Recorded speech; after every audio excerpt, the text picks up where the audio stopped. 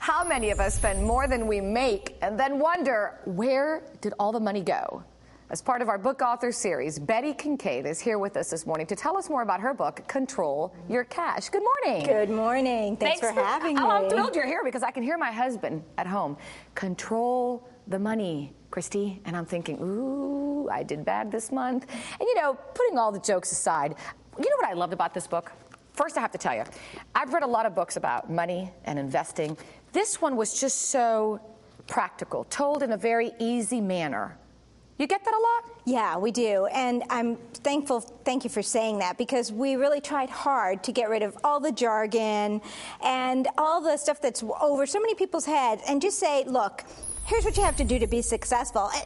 Forget even successful. Here's what you have to do just to save some money at the end of the month so you can do something with it. Keep it easy. Keep it real easy. And that's what you did. This is it. And it's practical because you also just break it down to the necessities that people need in their lives. You know, the stock market, the buying the car, the house, the important things. Yeah, we tried. Actually, the progression of the book should match the progression of your life, which is, you know, your very first savings account when grandma and grandpa gives you that $20, maybe if you have a really generous grandma and grandpa for your birthday, all the way up to that final dream of entrepreneurship. Mm-hmm. Well, let's talk about the first big one here.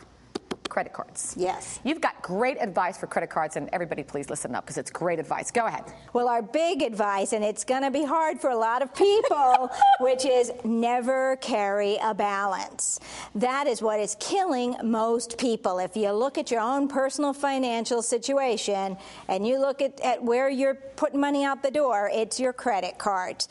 Use those banks, use those credit card companies, take their frequent flyer miles, take all their little perks and benefits, and let all those other people carrying balances pay the bill. Exactly. But don't carry a balance. And you have a great graphic to show our viewers. Talk to me about these numbers and tell me exactly what we're seeing here. Yeah, so we worry so much about inflation and what inflation is going to do for us. So the first graph shows us what $1 in 40 years at 3% inflation, it will cost you, or you will have to pay for $1, it's worth $3.26. So what you would pay for $1 today, it would cost you $3.26 in 40 years at 3% inflation. Well, on credit cards, you're at 18% conservatively. A lot of credit cards are more than 18%. So if you charge $1 on your credit card today, at the end of 40 years, that dollar is $750.38.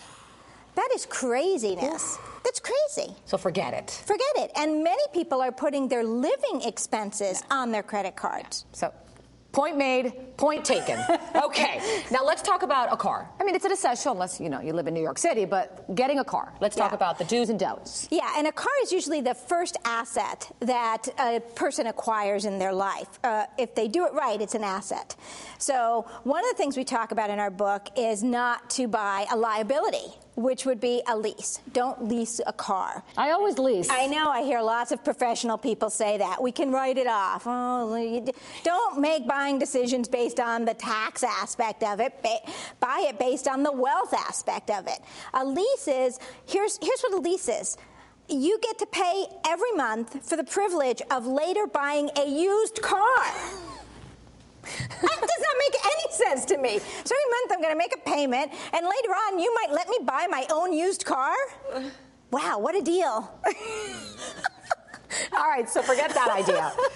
Just buy a car, get the best deal you can, buy used if you can. A car is not a status symbol. A car is a tool, just like anything else. But what if you like to just get rid of it every 3 years? Well, if you buy right, if you buy it right, then when you sell it in 3 years, you're not upside down. There you go. That's a good point. Okay, what about a person's dream of buying a home? That's a big, big one. It is a big one, and unfortunately now a lot of people feel that either A, the dream has been exploded or imploded, or they feel that it's never going to happen for them.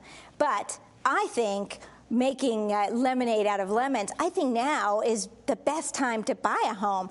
Prices are lower than they've ever been, and interest rates are lower than they've ever been. And the combination of those two make this the perfect time to buy a home. See, I love the way you talk about this. It's just so easy. It's just to the point. It's in layman terms, love. So the bottom line here, if somebody's out there saying, okay, I want to get organized, I want to control my cash, what would you say? Well, again, simple stuff that you already know, probably that people have told you before, but it's time now to be a grown-up and start doing it. So you need a budget. What am I going to spend? And hopefully it's what you bring in or less, and we prefer less. You're going to increase your income from as simple as selling junk that's laying around your house to maybe getting a second job to pay off those credit cards. And then you're going to decrease your expenses. Paying off your credit cards will do that in an instant, okay, the minute they're paid off. Then you're going to have money left over at the end of the month, and you're going to start investing that. Once that's done, you just keep doing that over and over again. You'll be amazed at how your wealth will increase. Pretty basic stuff. It is basic. Pretty easy, but you got to get organized to get there. Yeah, it's easy to say, a lot harder to do because it involves discipline. I know, because it involves doing the right thing. Yeah. Thank you so much, Betty. Thanks for I having really me. appreciate it. And if you'd like to read Betty's book, Control Your Cash, go to controlyourcash.com.